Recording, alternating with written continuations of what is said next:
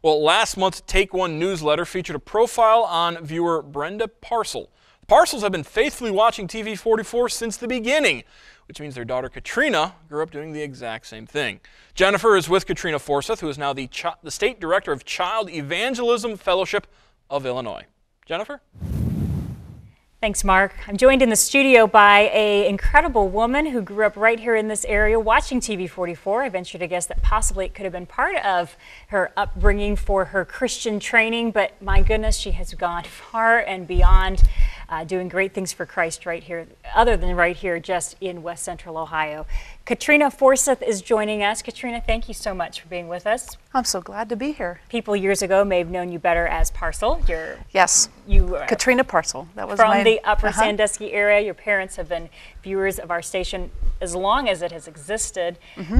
So you are originally from Ohio, correct? Yes, I grew up in Forest, Ohio, and so the nearest city after that is Upper Sandusky, and the nearest big city after that is Findlay, Ohio. So I'm a farmer's daughter, and so we didn't really live in a city, we lived in the country. So.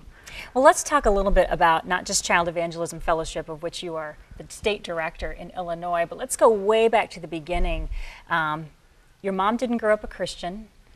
She became a Christian and knew right from the start that her children needed to hear the word of the Lord, and CEF obviously is connected to there. Tell me a little bit about that starting testimony.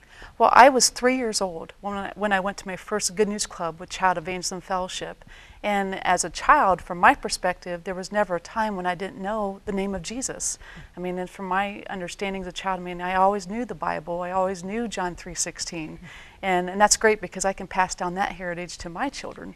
But as you said, my mom didn't have that opportunity. She went to church, but she never heard a clear presentation of the gospel. She was taught, you know, do this, do that, or when you get older, you know, you can do this. But she never heard that she can trust in Jesus by faith alone for the forgiveness of her sin.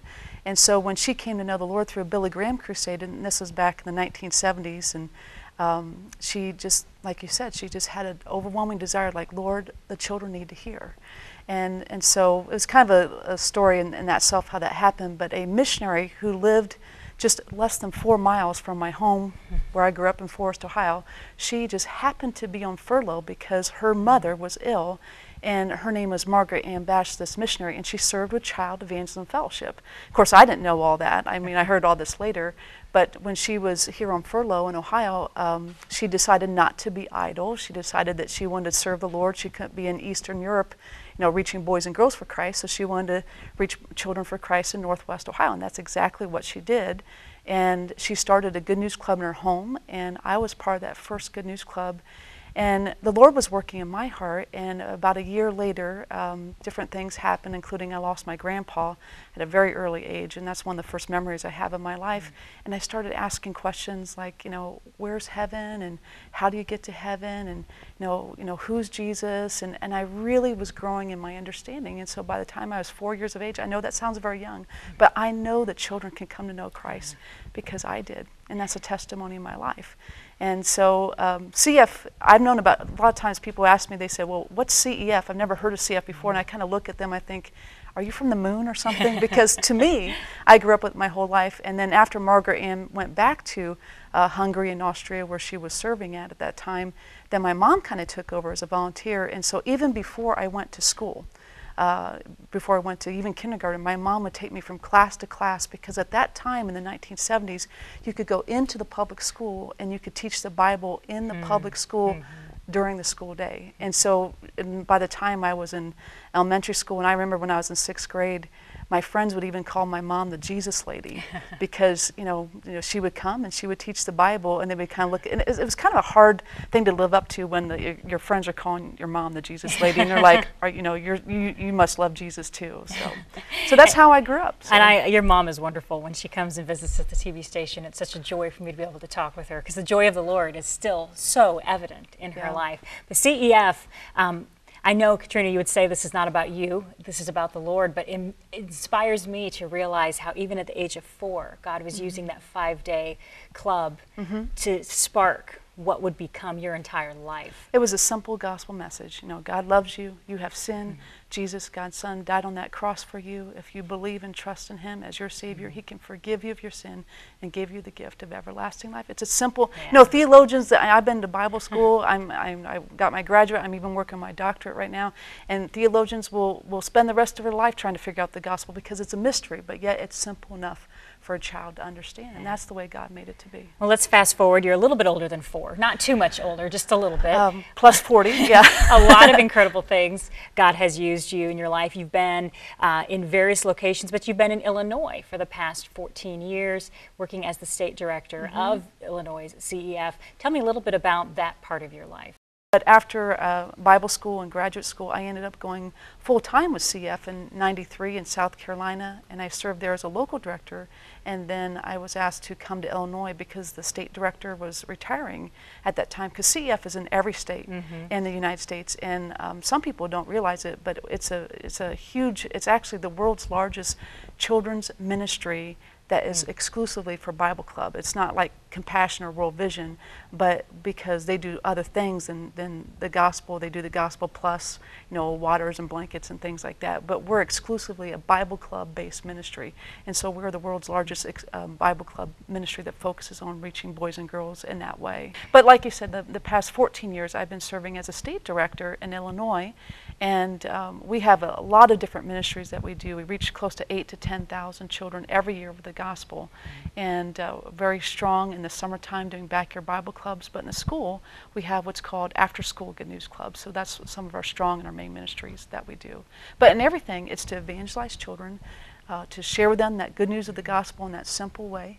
But in a clear way so they can understand. And it's not about our presentation of the gospel. It's the Holy Spirit who is working in the life of that child and wooing them and drawing them and giving them that understanding of why they need Christ and who Jesus is. And it's not their righteousness. There's nothing that they can bring to the table.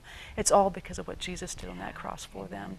And then we want to teach those children. We don't want to just, okay, there you go, great, you believed on Jesus and bye, see you later. We want to disciple them. We want to have weekly Bible clubs with them. But we also, a lot of people don't realize that our country our youth are becoming very much. I just came across this poll that the millennial generation, children that are born after 1980s, are the most irreligious generation that there has ever been in the history of the United States. And a lot of people are saying that this generation of children that are growing up right now are the most illiterate generation when it comes to the scriptures. Wow.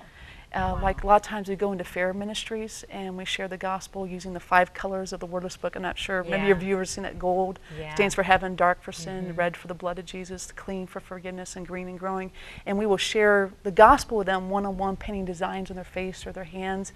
And maybe we're painting a ice cream cone on their face or balloons, but we're sharing the gospel with them. And a lot of times when you come and you talk about what sin is, children don't even know what sin is. They never, like, sin, what's that? Yeah. Or when you start describing it's anything you think, say, or do that displeases God, they start saying, oh, yeah, well, that's for bad people. They don't understand because that bar of God's holiness, they don't see the God of the Bible because they don't know the God of the Bible. No one has taught them the God of the Bible. So our children are really in need. They actually say that 70 to 80% of the children in the United States of America, in any given state, in any given community on average, are not born in a Christian home. 70 to 80%.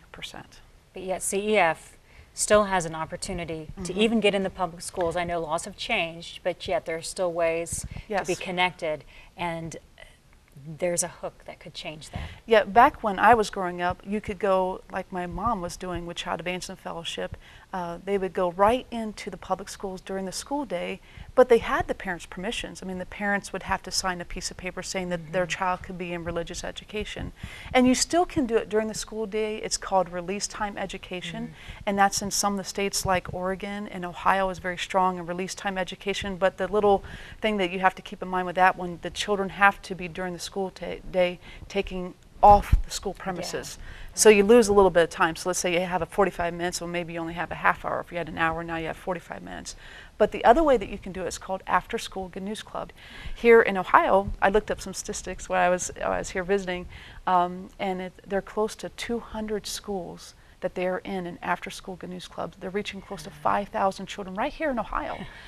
These are children in the public schools that we can have a Bible club there right afterward. And in Illinois, we have 70 schools that we're in. It's just a wonderful opportunity. Wonderful, wonderful. We will keep praying for you and for what you're doing, but so thankful for the seeds that are being planted, and look forward to getting to heaven someday and seeing all of the people who are there because of your work and the work of CEF. Excellent.